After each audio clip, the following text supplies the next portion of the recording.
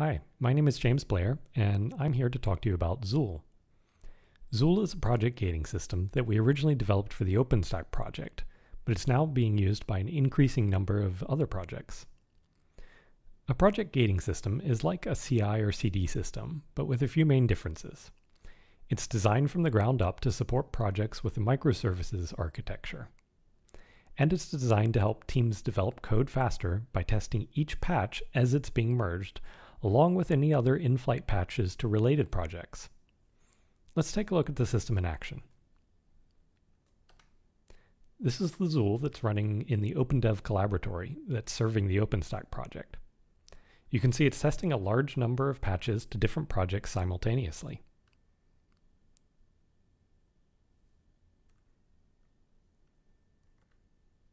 Zuul is a highly scalable system.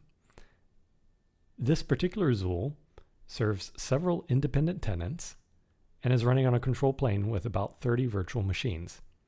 At peak, it runs jobs on around 1,000 test nodes. Today, I'm going to be showing you how to set up a Zuul system that is simple enough to run in a few containers on your laptop, but it's running the same container images that we use in production for OpenDev, so it's easy to start with a small system like this and grow it as needed. The instructions and files for the tutorial are available on the Zuul website, so you can reference them at any point in the future. Just scroll down and click the Get Started button. Now, let's get started. The first thing we need to do is to clone the Zuul Git repository. That's at opendev.org/Zuul/Zuul. That's going to contain all of the files that we need for the tutorial. They're in the Zuul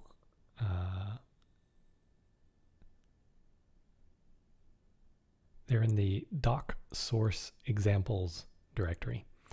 In there you can see a number of files, including the Docker compose file, which we're going to use now to bring up the system. So we can just run docker compose up, and it's going to start a number of containers. It's going to start a zookeeper system, which is what Zuul uses to store its state information and share that between all of its different components. It'll start a node pool launcher, which is the component of Zuul that interfaces to whatever is providing the test resources. That could be an OpenStack Cloud, AWS, or statically defined bare metal servers. It'll start the Zuul scheduler, which decides what jobs to run. It'll start a web server, and the Zuul executor, which is the scalable component of Zuul that actually executes the jobs. And finally, it'll start an instance of Gerrit, which is the code review system that we're going to use for this tutorial. Don't worry if you use something else. What we learn here applies to GitHub and others as well. So this is our Gerrit that Zuul has created for us. It's running in a developer mode so that we can actually log in and create accounts without having to deal with passwords. So we're just going to go ahead and create a new account and set that up. So this is going to be an end user account. I'm going to enter in my username and my full name here.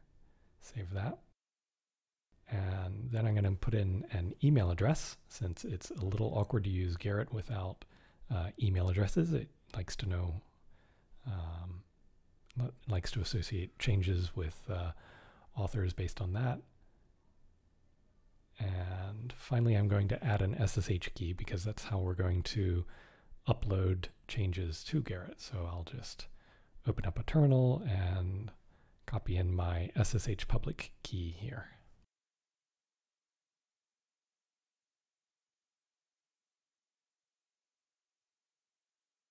So with that out of the way, we've set up a new Gerrit account. We can go ahead and reload the page, and we should see the new settings take effect. I'm going to show you a few projects that the Bootstrap script has created for us in Gerrit. You can see 3 of them here: test1, test2, and Zuul config. Those are Git repositories that have already been created in our Gerrit. I'll show them to you over on the Zuul side as well. Here's our running Zuul instance. You can see right now on the status page, it hasn't been configured yet. It has no pipelines defined. On the projects tab, you can see that test1, test2, and Zuul config. Zuul already knows about them as well. Zuul knows about two different types of projects. We call them untrusted or config projects. An untrusted project is just the project under test. It's the code that you're actually developing, the thing that you want Zuul to test. Test1 and test2 are untrusted projects. You can perform some amount of Zuul configuration in an untrusted project. You can define jobs. You can say to Zuul what jobs you want it to run for this project. But other parts of Zuul that require elevated access, such as configuring pipelines, that sort of thing, those are done in a config project. So we'll be modifying the Zuul config project in a minute to do that. You can see a fourth project on here, the Zuul jobs repository. That isn't hosted locally. That's on the opendev.org server. We're going to use that later to take advantage of some already defined roles and jobs that the community has developed that we can go ahead and use locally. So next, we're going to go ahead and clone the Zuul config repository from our local Gerrit. And if we cd into that, you can see that if we cd into that, you can see that it is an empty repository right now. The Bootstrap script just performed a minimal initialization. We're going to make a directory to hold our configuration files in. Zuul can either read its config from a single file or a directory of files. In this case, we're going to be configuring a few different things, so we'll go ahead and make a directory called Zuul.d to hold these different files. I'm just going to copy the first one from our examples documentation in Zuul. I'm going to be copying the pipelines configuration file into place. And let's go ahead and take a look at that.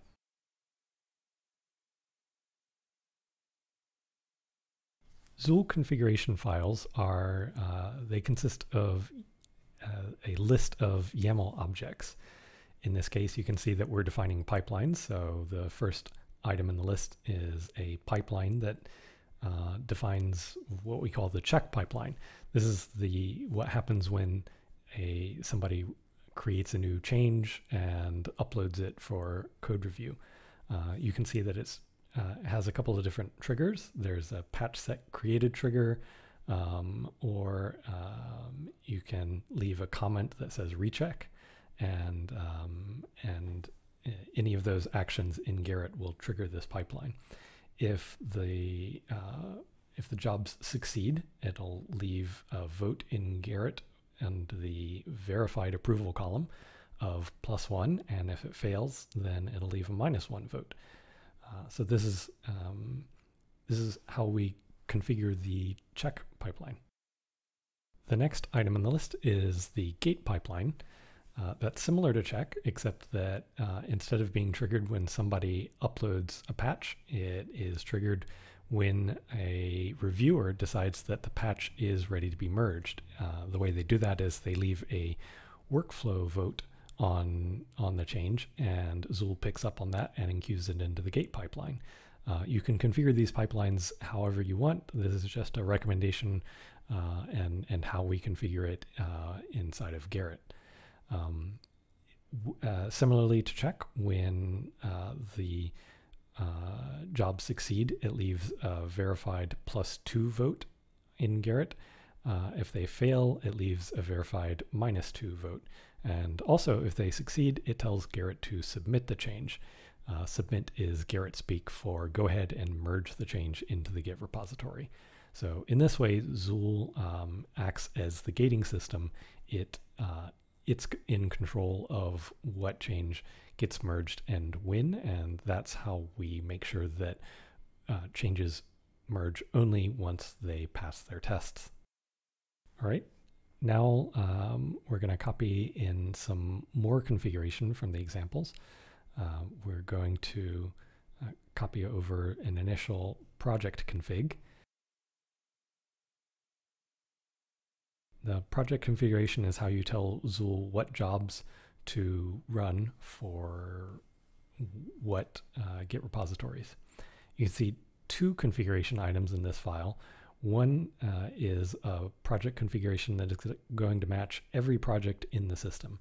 The reason we do this is we go ahead and attach every project to the check and gate pipelines. This just makes it a little bit easier to add new projects later. It means they can bootstrap themselves into these pipelines on an initial change. And the second item is the Zuul config project itself. So in this case, we're going to tell Zuul to run the no-op job in both the check and gate pipelines. The no-op job is simply an internal job that succeeds immediately. It's really useful for bootstrapping a system when we don't actually have any jobs ready to run yet, but we can still go ahead and run changes through the gating system with this. Finally, we're going to copy one more file over, and that's our initial job definitions.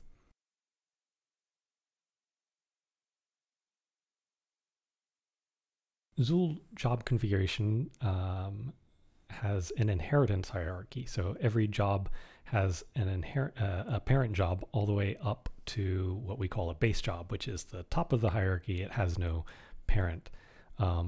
This is how you can build up jobs into more and more complex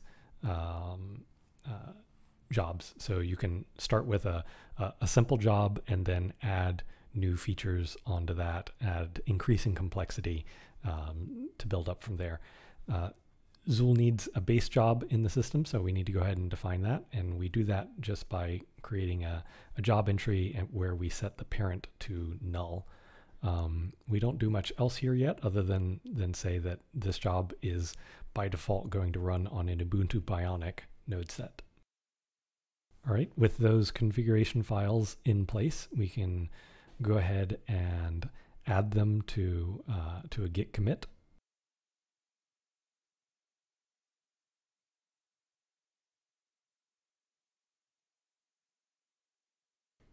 And then go ahead and push that git commit up for review in Gerrit.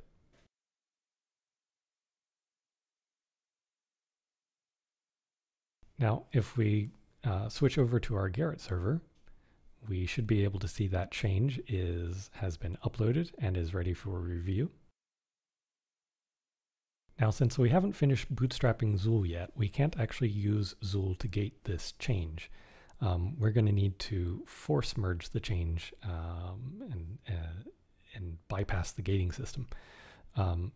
Our user doesn't actually have permissions to do that, so we're going to have to sign out and then sign back in as the administrative user. We can skip the introduction here and then go find that change again. And now as the administrative user, we can go ahead and leave some votes on this change. The code review vote and the workflow vote are normal. The verified vote we normally wouldn't have access to, but since we're the administrator, we can go ahead and set that.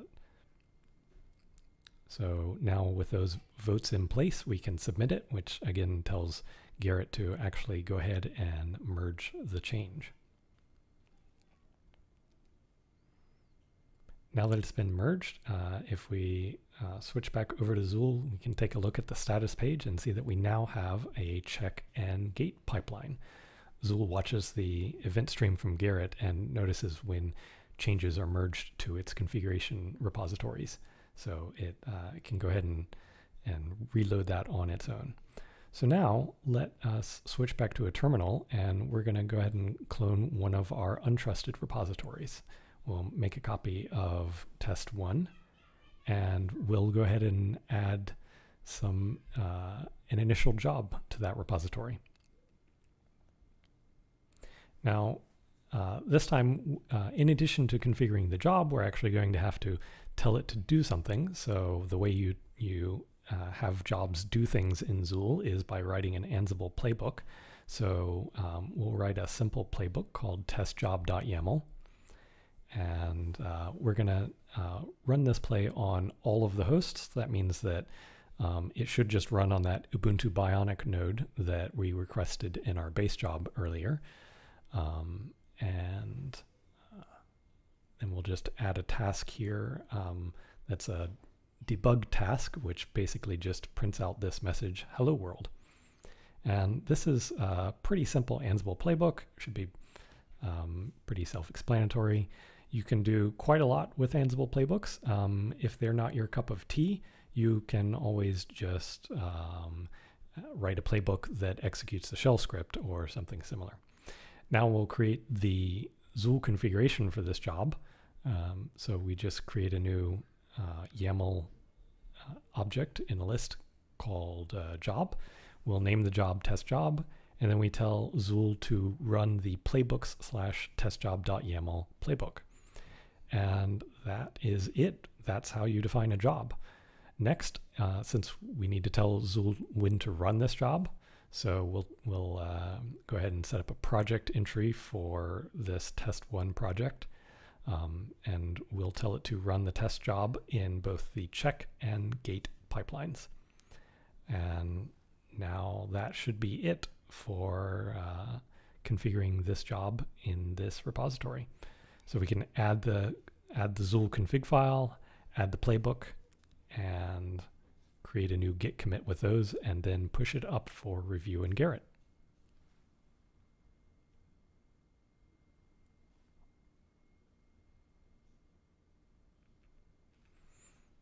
All right, now that it's up for review, we can switch back to Gerrit and look for our changes. And there's the change that we just pushed up.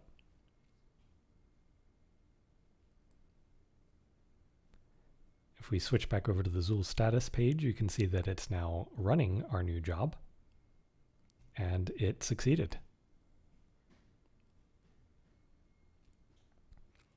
Once again, back in Gerrit, if we reload the page, we should see some feedback from Zuul on the change.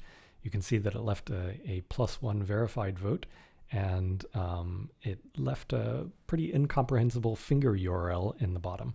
The reason that it did this is because we haven't actually configured Zuul to save any logs yet. So what it normally would do there is leave a link to the logs, but since we haven't done that, the best it could do is come up with a finger URL. So since in order to correct this, we're going to need to update our base job and make it a little more sophisticated. So to do that, we're going to switch over to our terminal and modify the Zuul config project.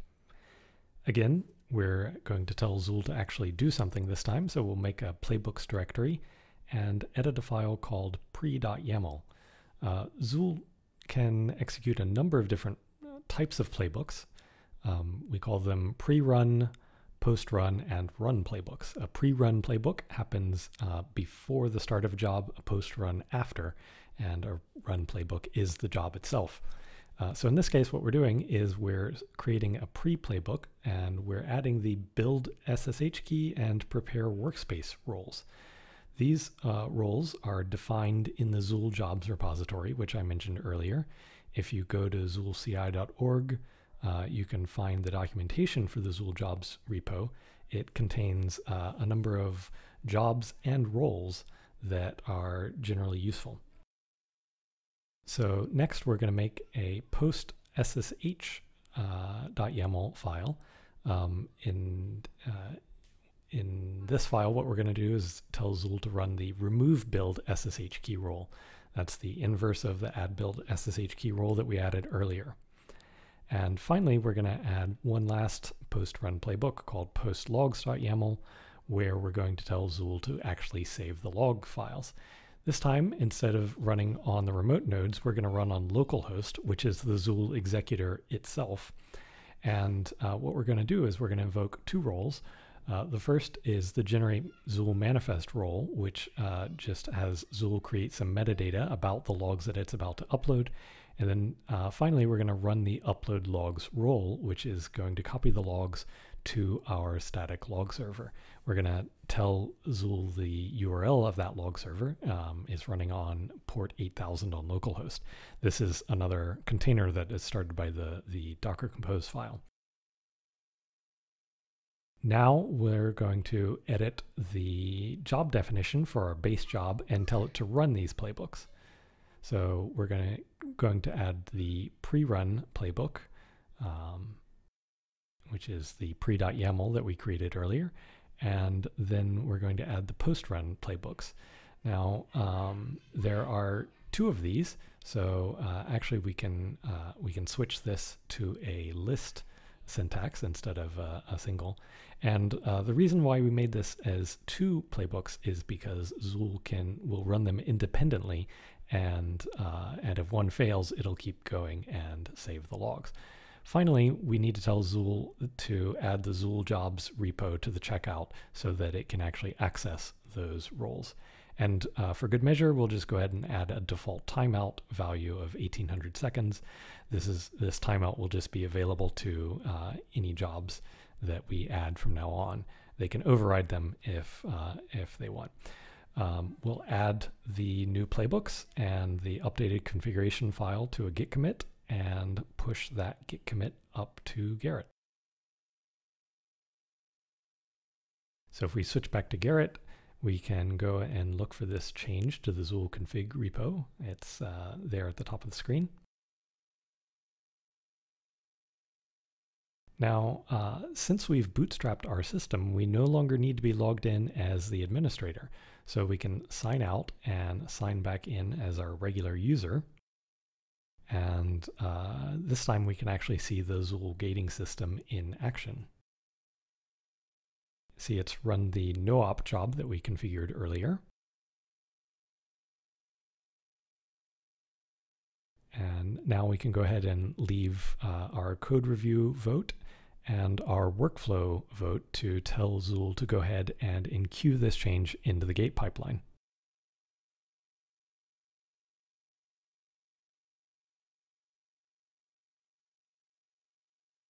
Now that we've done that, we should be able to reload the change and see that Zuul has run the no-op job again in the gate pipeline and merged the change since it succeeded. Now if we go back to our new test job, what we want to do is run it again so we can add that recheck comment that we mentioned earlier, and that will re-enqueue it into the check pipeline. So if we go back over to the status page, we should see it show up here shortly.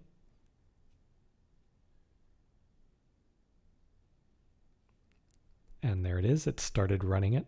And if we click on the link, we can actually watch the console for the job scroll by in real time.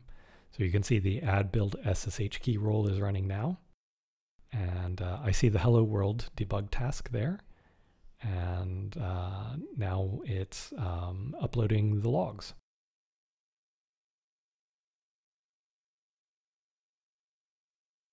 So at this point, it should have reported back to Gerrit. So we can reload the change there and see that this time it left a link to our log server.